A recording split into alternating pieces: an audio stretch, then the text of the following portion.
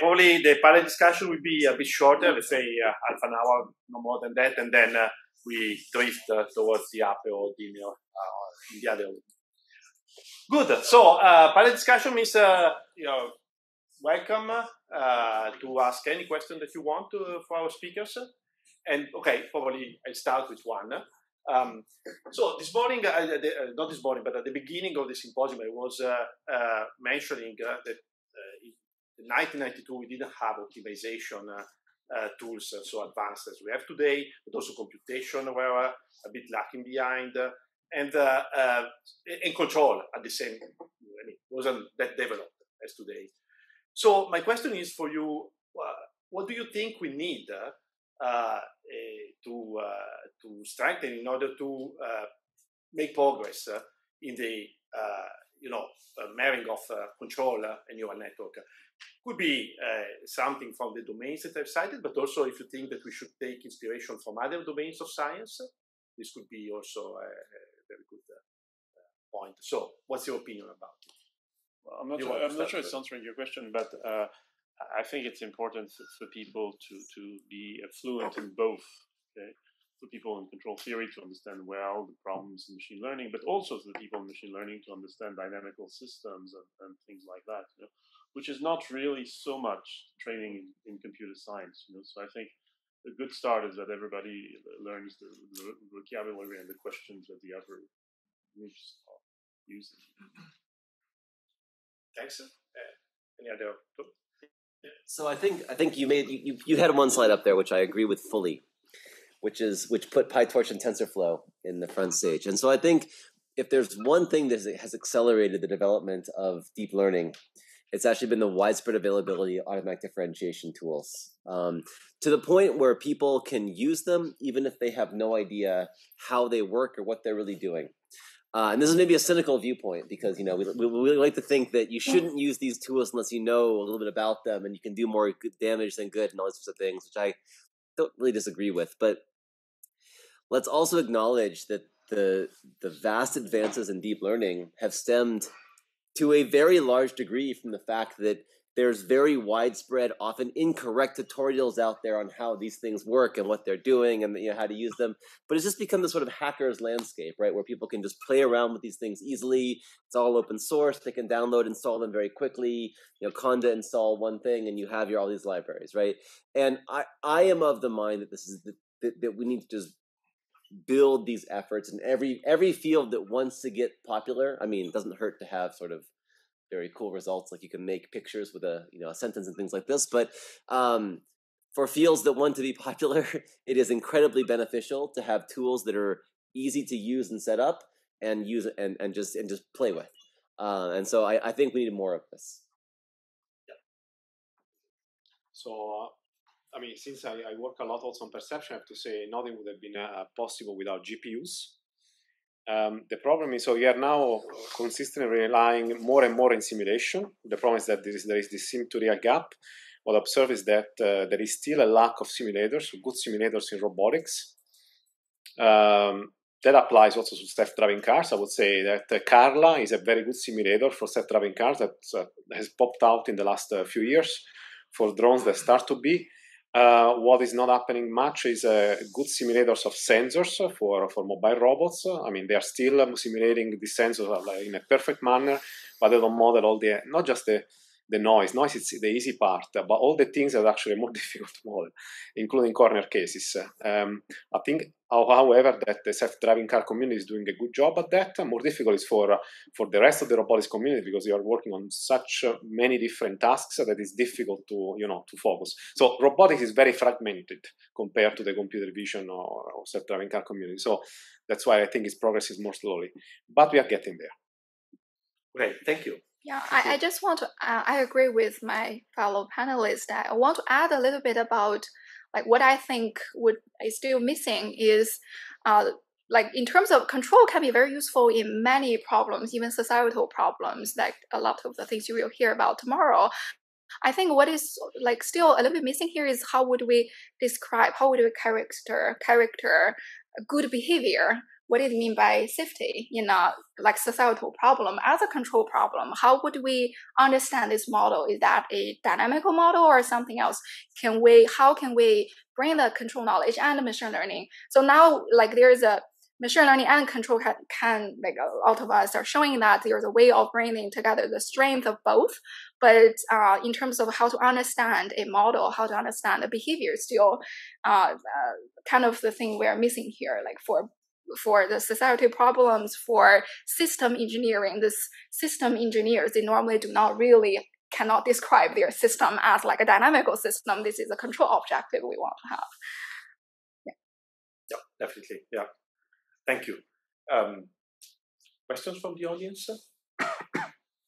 Yep, please. Following up on your talk about the tools. So one alternative could be to develop better tools that are more easy to use. I mean, we are using different technology that is so standard today, so it's safe to use instead of understanding. I mean, which tools do you use normally? I mean, internet, TCP, IP communication, etc. I mean, that we use without thinking about it because if you know it works. Okay, yeah. So well. And so sorry, what are you suggesting for the tools that we have?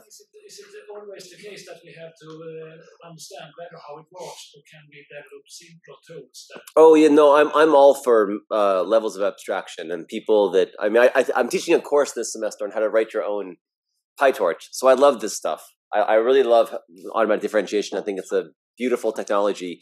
I don't think most people that use deep learning necessarily need to understand how PyTorch works, right? Or how linear algebra works on GPUs, right? I also like that. We also implement that. So I'm all for modularity and levels of abstraction. And I think that's actually what's happened very well in deep learning is that most people using these tools have no idea how they work. That can be a hindrance sometimes, but honestly, sometimes it's probably fine. A lot of the time it's fine. There is an interesting gap, I do think, in machine learning as a whole, where the model of machine learning, if you don't understand the basic principles of optimizing a loss function and training data and test data, it can be very hard to understand. People get into very, very bad modes that way. So it is somewhat field dependent, but certainly for some cases, and I think, frankly, TensorFlow, PyTorch, and JAX are great examples of this. There really is just this notion where we can just release these tools. And I think those are good tools, to be very clear. Those are great tools. I think we need more of that, to be very clear, was my main point. And we should do more things like this, where it's as easy to install whatever tools you want as that. And that's not always the case, right? I think dealing with a lot of simulation, a lot of control, the tools are not as nice to use as I think PyTorch is to use. Certainly much harder to install on my computer, right? And this is a problem, I think, for the field.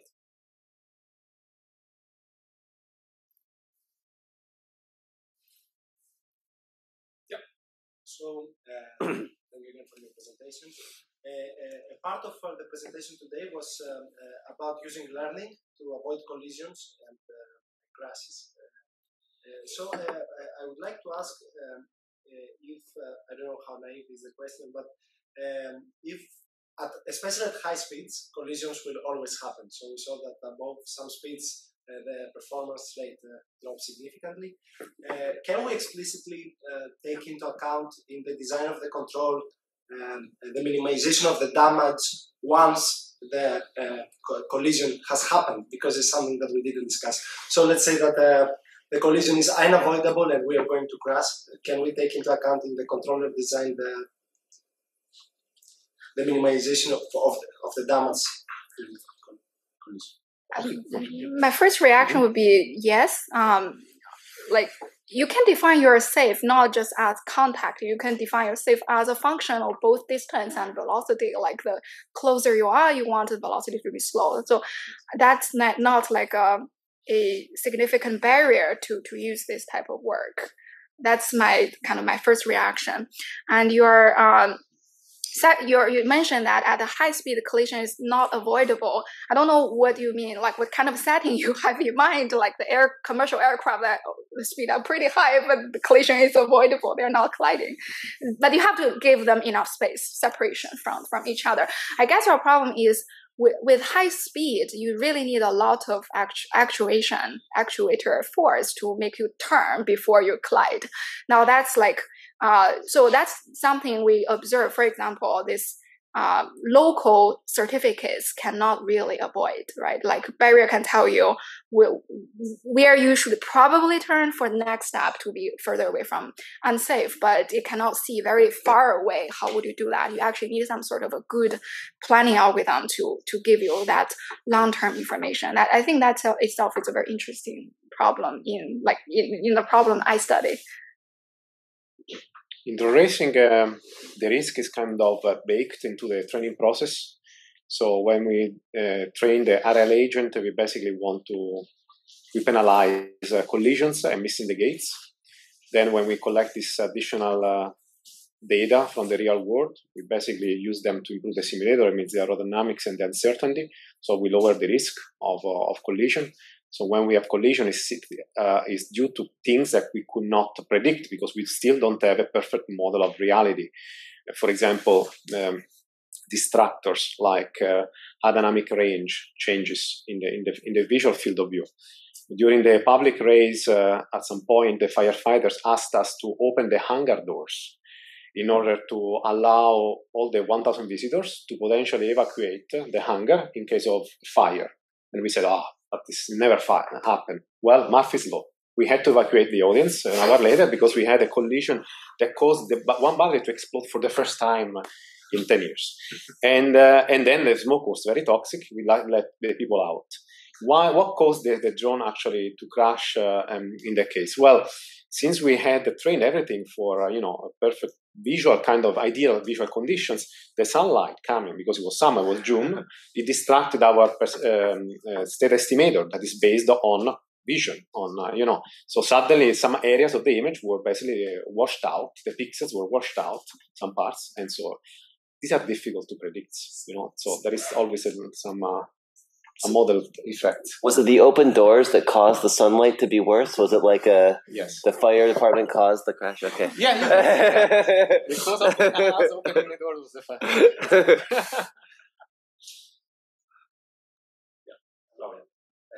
You all made a very compelling case about the methods using in a research context. I was wondering, do you think the methods are sufficiently robust, mature, and foundational that you would bring them into teaching, even into the undergrad teaching? No, certainly for contraction, yes, I think that's true. And actually, we do bring it in undergraduate teaching, because in a sense, it's a more general way to teach rather than starting with linear systems and then non-linear system, you can do directly things like contraction. So yeah, we do bring that into teaching. And I built my thesis on top of it. Yeah, But what I meant more specifically was to use now neural network techniques to find, say, contraction metrics. Yes. Yeah, so some people have done that at Caltech, for instance, and so on. Yeah. Soon George jumped in. So. I thought you were going to ask if it's mature enough to bring it to industry, but bringing it to teaching maybe is even more important. I think that it's more about conceptually, nothing actually is that complicated about, like, one of the beauties, in fact, of neural networks is that they're so, once you have these built-in blocks, they're so simple and most people can understand. The math is not very deep. It's actually quite straightforward. The bigger question to me is it established enough to really warrant teaching? I don't think anything I had there was frankly established enough yet to really introduce to at the undergrad level. There's maybe a few elements of some of our work that's getting there, but it's a matter of it's not part of the canon yet of neural networks, and there's so much going on that I think there's more important things to teach currently until they're better established. Maybe a few years, hopefully a few years from now, right? to become part of the canon. Otherwise, there's just too much to cover right now when it comes to neural networks. Yeah, no, I agree with that. Also, I mean, a lot of the papers that you see in neural networks is a small improvement on the previous paper, and gets 1,000 citations and then it completely disappears the following year and nobody cites it anymore. It's like that. And so that's not the kind of thing you really want to bring into undergraduate teaching. What I observe is that neural networks are lowering the barrier of entry into robotics. So to basically say what they were saying before. So if before you needed a lot of expertise in perception, planning, and control, and it was very difficult to find unless you recruit, for example, your master thesis students from an engineering field or the robotics master, which we have had at ETH since 2009, it would be impossible with other people. And now what I observe is that actually the percentage of people coming from the computer science domain to do the master thesis in my lab is increasing. And they don't know anything about path planning or perception, but they are basically just tuning training these controllers, and then magically flies. That's what they see. But of course, the problem is that then they cannot debug. They cannot interpret what's really causing this. They don't have the theoretical understanding of what's going on and how you could have done it without it. Perfect. Because this would have been my counter-argument, why not bring the teaching? Because it's just a tuning exercise. But we are bringing it to teaching this year for the first time. I think there's this misconception actually that neural network training is all about just tuning hyperparameters and people are just guessing, and there's certainly an element of that, but actually I would say that getting neural networks to work well it is really a skill. It is really an engineering skill, and going through the steps of how you debug network structure, it's a skill that can be taught like anything else. And maybe we should teach that over any individual method, but because it's not just hyperparameter tuning. There are, it seems like it, but if someone is training their network and doing a big grid search over hidden unit sizes, they're not doing it right. They're mistaken in how they conceptualize classes of neural networks. That's not how you train. That's not how you debug a neural network, right? So I think there are definite ways to do it properly, and that probably should be taught. Scaling laws and things like this are becoming really kind of an empirical science, but I would say it's becoming like the science of developing neural networks is almost like a biology at this point, right? You can't build it up from first principles, so you have to study it empirically, but it is still a science. Please give a few examples of what Yeah. So the first thing to know is that all neural networks are the same. Your architecture of choice doesn't really matter when it comes to a lot of things. I mean, I know that's funny given what I talked about, right, about constraints architecture. But if you have generic purpose architectures, just a convolutional network, the difference in different architectures is for the most part noise, other than normalized to say parameter count or other things like this. I know this is, so hopefully they're not too hardcore machine learning people on here that will criticize aspects of this, but these are all first approximations, right? So for example, the thing you should always do is there are a few debugging things you can do, right? So you have to make sure that your architecture is able to overfit a small batch, right? So you want to make sure that your architecture and optimization are sufficient. If you give them a small batch of data, they will fit it exactly. If they can't do that, there's something wrong with your training procedure. It just doesn't work, right? So first try to first try running things, because you probably will anyway, but if it doesn't work, then first try fitting a small batch. Then try fitting your training data exactly, right? So try fitting your training data exactly and see what your test error does, see what your test performance does. And then try not explicit regularization like weight decay, because that doesn't really have the same effects, but regularization like dropout or things like this. These all do depend on the architecture type you're talking about here, because different architectures have different sort of types of these things. But these little, this is kind of, and to be honest, at some point, it's actually my students that really know this much better than me, because they're the ones really training these networks, and I just sort of hear this a lot of it secondhand. But there is this sort of science of things you try, right? Don't worry too much about your learning rate schedule, but that's a more matter of speed of training rather than a matter of whether it trains or not. But you have to tune it a little bit to make sure that you're not leaving a lot of accuracy on the table. There are all these sorts of rules of thumb that do have, honestly, that are codified over a lot of different sort of resources, and probably should be brought together in a better way. And there are some sort of like Hacker's Guide to machine learning and stuff like that kind of bring these things together. But that's a small. subsample of the things. So hopefully give you some notion of the kind of things I mean when I say that. So, look at architecture sizes and then, normal, don't worry, normalize to the same size. Don't worry too much about different architectural choices because they don't really matter. Normalize to size of the architecture overall and then sort of, overfit first and then regularize until you're kind of in the right zone of underfitting and stuff like this. Conversely, what's exciting is that, there's so many people and smart people working on neural networks that you start having all sorts of new architectures like transformers and, score-based diffusions and things like that. And, for instance, the score-based diffusion is what allows precisely, to say a sentence like, generate a picture of a dog in a sushi house, and suddenly 5 seconds later appears a dog in a house made of temaki, right? And so that those are kind of new methods, which are actually the score-based diffusion is strongly based on dynamical systems fundamentally.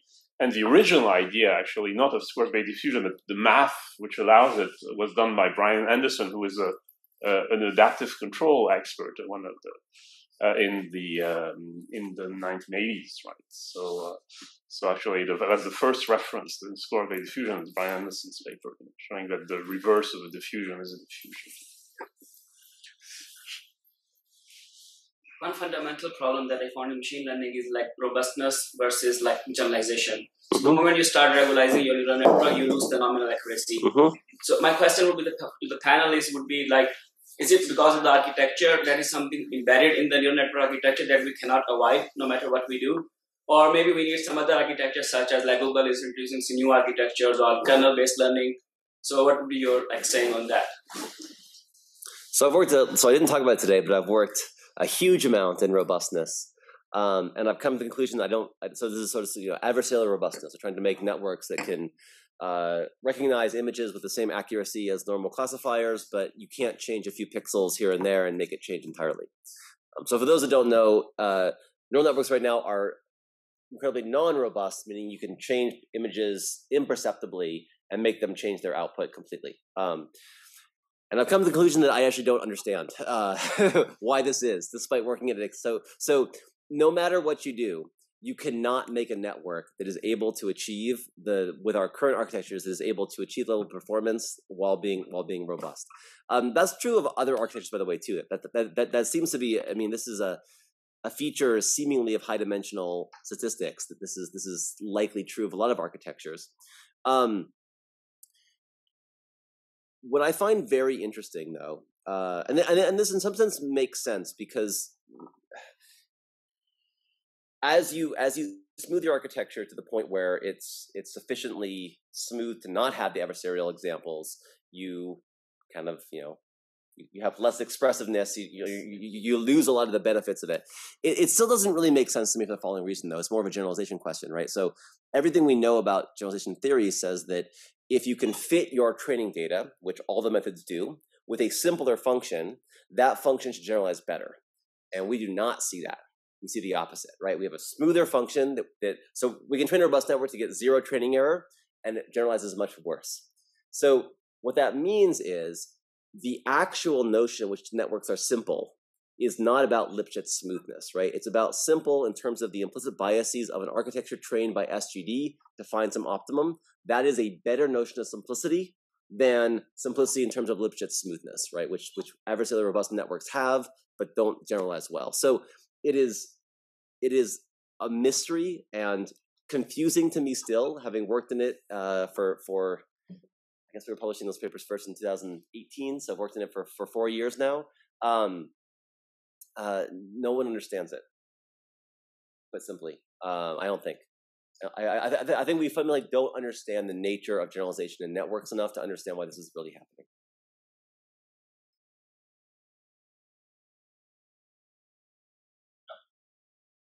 I had a question following up on the actually previous one, where you mentioned like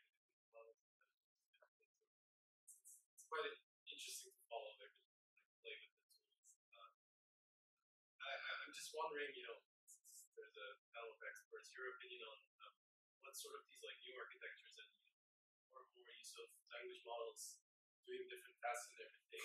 But do you see anything in that direction applied to dynamical systems and control, especially with the the stuff that is presented today? I know there's a strong argument that architectures don't matter as much, but is there something to leverage from that direction, or you see, any additional theory that could be?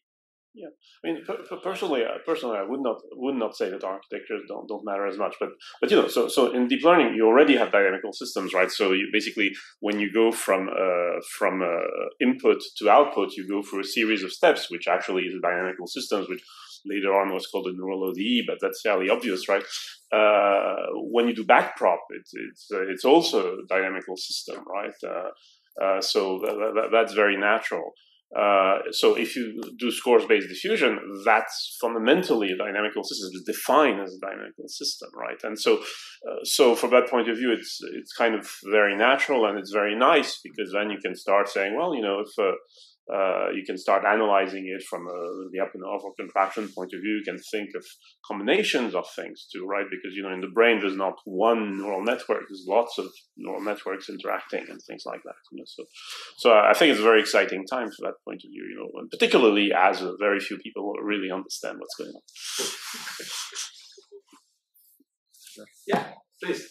I have a slightly different track, but the last two speakers specifically mentioned hardware examples of running real-world experiments. And I was wondering kind of the computational aspects of these machine learning and emerging control machine learning.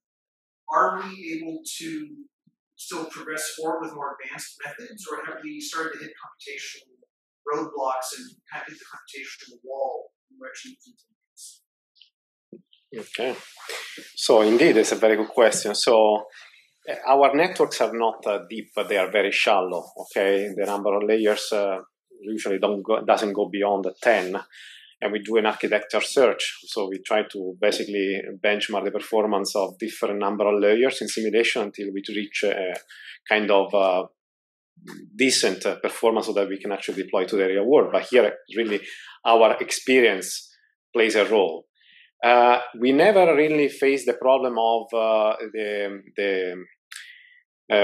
whether we need more computing power in order to do certain tasks, but I would say that by the moment you start then introducing semantics, which is, for example, the case for self-driving cars, this is certainly you're hitting the ceiling.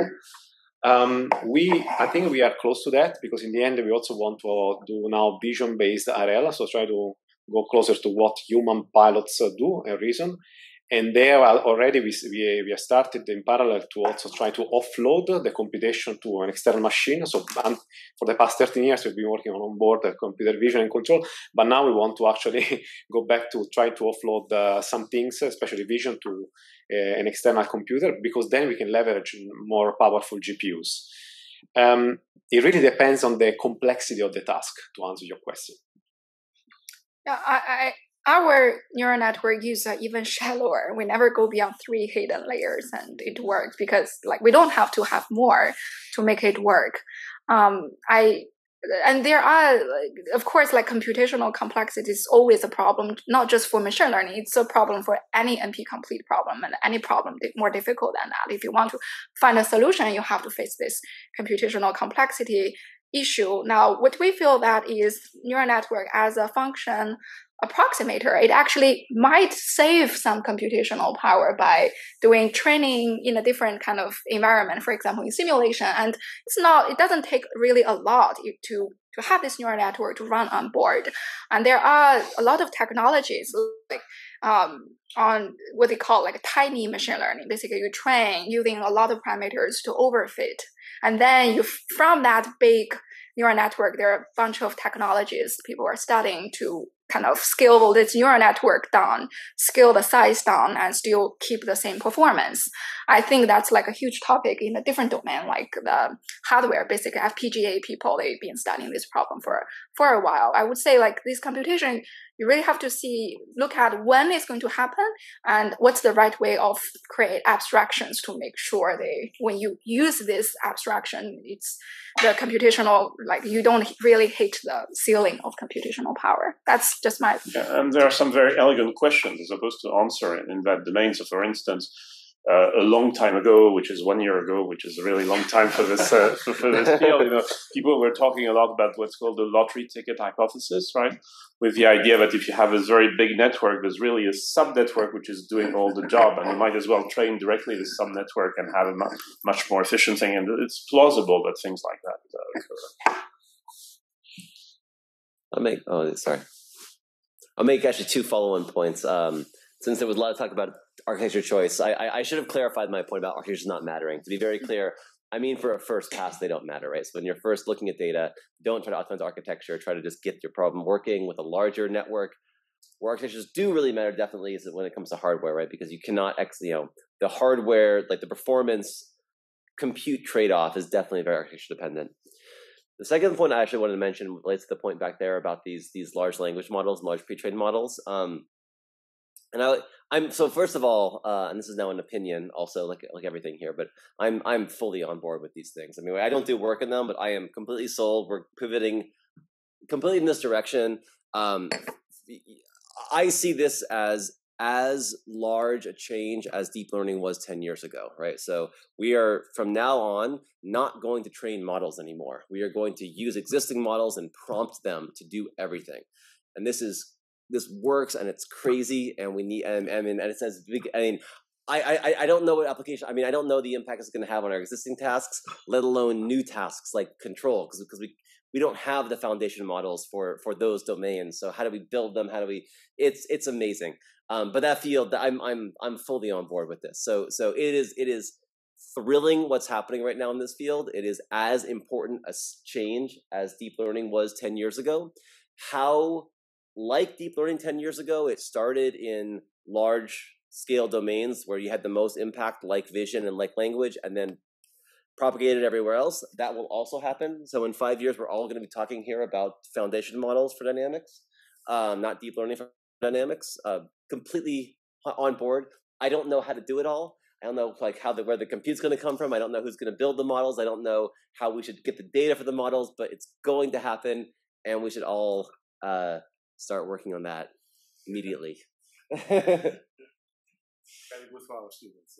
Well, we don't even. So the funny part is we don't even understand what's happening now, and we're already saying, okay, this is now old. Let's go with something else. Yeah, Alberto. A couple of questions. Yeah. So one was already partially answered, and that's how far are we from language to control? Mm-hmm. The other question relates to architectures again, and maybe computational power. So I would be curious to hear your opinion about different types of computation, really, like say even non-von Neumann types of computations, neuromorphic chips, quantum. What is the role of those models of computation in all of this? So neuromorphic chips, of course, one of the main motivations is power consumption, right? The brain is running at 20 watts, right? And most of what's going on in deep learning involves, banks of computer running very in close proximity to electric power dams, right? So there's a big discrepancy in terms of energy, and that's one of the motivations for neuromorphic computing. I like them. I follow the work done in neuromorphic computing, both for computer vision and control. So we've used some of them. So far, I've been a bit disappointed by the expressiveness of this spiking networks. So what most neuromorphic people usually do is that they try to solve it using conventional artificial neural networks, and then they map them to some pre-trained model of SNNs. Because at the moment, backpropagation with SNNs is still not completely solved, and so then they're not really fine-tuned. So, and then when you do it in the real world, they don't really do so well. If you look at neuromorphic computing for computer vision tasks, so far the tasks have only been hand character recognition, like MNIST classification, quite disappointing. Some binary classification for face detection. And actually there they found a lot of applications. So actually Professor Giacomo Indiveri, who has been working on neuromorphic chips now for 20 years, and he has 3 startups in Zurich. And one of the startups has found huge applications where basically they've a neuromorphic chip integrated behind an event camera. the camera and the neuromorphic chip together, they consume less than 1 milliwatt. And what it does is just to recognize faces. This has been installed in tens of thousands of door openers in China.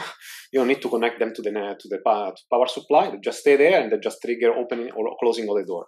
And they're super robust. So it's a great application, very simple, binary classification, and it works. So they are shining in that area. So that doesn't mean, though, that in the future they will not find also other applications. But we still need to understand what to do to bring them to the same level of complexity of tasks where standard ANNs work well. I believe you also mentioned quantum. I'm not expert in either like neuromorphics or quantum, but as like a person with formal method background, when you do verification or synthesis, almost everything is NP complete or more.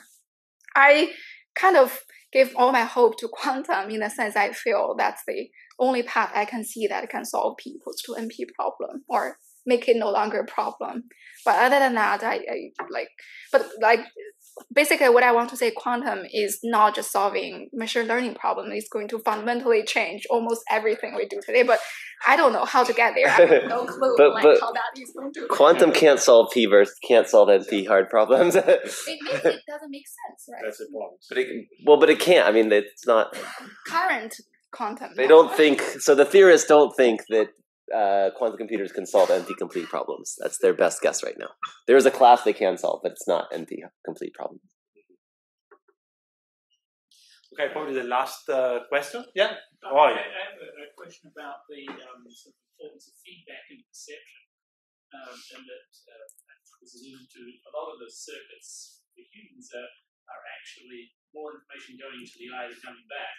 And so perception, I guess, as we do it now, seems to be very much a kind of a one-way thing. You perceive an environment with a variety of different senses, and it goes into your processing. So what are the directions or possibilities of allowing the media processing to influence the perception?